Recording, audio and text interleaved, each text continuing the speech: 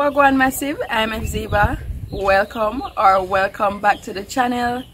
So my returning viewers, thank you so much for your continued support of the channel. And to my new viewers and subscribers, thank you very much and welcome to the channel. I share things that I do to live naturally on a budget, of course, and also natural Jamaican remedies, my healing journey, both with my hair loss and any other thing that I have to share. I will share that with you. And we also share on the Jamaican landscape, Jamaican folklore, traditional medicine, and you name it, just about anything and everything Jamaican. Now, a couple months ago I got a request to share on how to treat a urinary tract infection naturally or using home remedies. And so in today's video, that is what we will be sharing. This family, of course, is based on my own experience, because again, I have to always make the disclaimer, I am not a doctor. So based on my experience, this is where I will be, this is the viewpoint that I'll be sharing from. Now, what exactly is a urinary tract infection? I'm going to use the same words to define what it is. It's an infection of the urinary tract. A urinary tract infection will normally happen when there is bacteria in the urinary tract. It is more prevalent in women because the anus and the urinary tract, the space between them in females is very short, and so you find that women are more prone to getting urinary tract infections. Men also get it, and so family, this particular video that I'm doing is basically for the females. Alright, now there are several ways that you can get a urinary tract infection. So I'm just going to be sharing my own experience and how I have learned to actually manage this thing, because the thing is about a urinary tract infection, once you get it, you're so much more susceptible to getting it over and over. So you want to learn to manage it. Alright, so we keep it at bay. Now, you know the word of God said the wages of sin is death, right? And so I was a party girl back then. And so, you know, I remember going to a party and drinking a couple beers and so on. And then, you know, I was making a couple trips to the bathroom until I found it really unbearable. So I said, you know what, I'm gonna go home. Now, on the journey home, I had no bathroom to stop. And so, you know, I felt like, okay, I'm going to have to keep up the urine, right? So that is how it started, family. I kept up my urine, and that was my first experience with dealing with a UTI. It's a very painful thing, especially if you leave it unchecked. It can be very painful, and it can also damage the bladder and eventually damage the kidney. So you really want to treat it right away. Alright, so at the time I never knew what it is, and so I visited my doctor, and the doctor would have, of course, given me some treatment for that. But I found that, you know, it continued to come back, and so I was like, no, I don't want to always be running to the doctor to treat this thing. And so let me just trace the pattern, study what causes it to recur, and then from there on, I've learned to manage it, right? So here are a few ways that I manage my UTI. Now, the first thing is, my number one thing for managing a UTI, if you never ever get it, please don't try and get it, right? And how do you prevent getting it?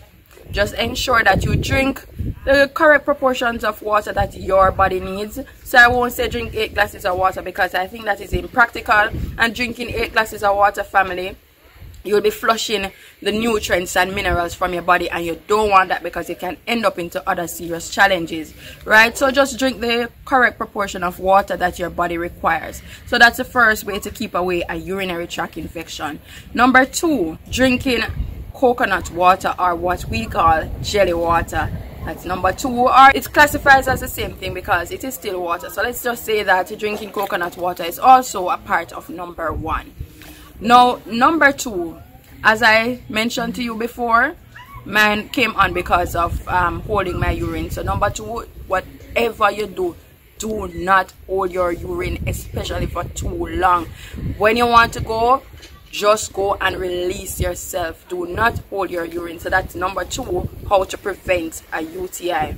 Now, number 3, good sexual hygiene, right?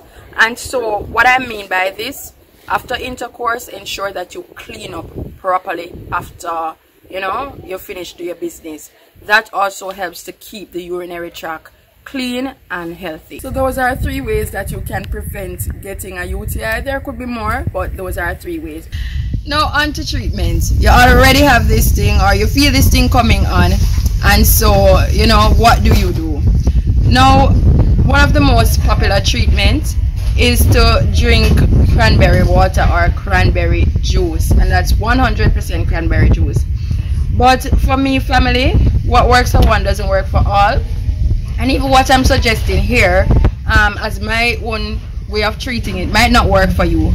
So I have tried drinking the cranberry water on more than 1 occasion, and it really does not work for me. I'm not sure why cranberry water don't work for me. So my number 1 way of treating a UTI at the onset is to drink one of my favorite teas for inflammation, and that is inflammation weed. I've mentioned that herb so many times on this channel, and so feel free to check out one of those videos that I talk about that plant in. You will see what it looks like, and you will see what some of the benefits are. It's really a female fertility herb. So that's my number 1 way of dealing with a UTI. Number 2, once I feel a UTI coming on, what I try to do is to keep the urinary tract clean, right? And one way of doing that is to ensure that I drink a lot of water, and more particularly alkaline water. And this is my final way of dealing with a UTI. Number 3, family, this is just one of the ways that I try to keep this thing at bay. I feel it coming on, I will do a vaginal steam. Right, so also again, family, I refer you back to my other videos where I talk about a vaginal steam. But yes, family, yes, ladies, I just try to do that once I feel this thing coming on, right? Because one thing with a UTI, again, you know, it's a very uncomfortable feeling. If you've had it before, it's very uncomfortable, and I mean, sometimes you'll just go to the doctor for a treatment, and then in no time again it comes back.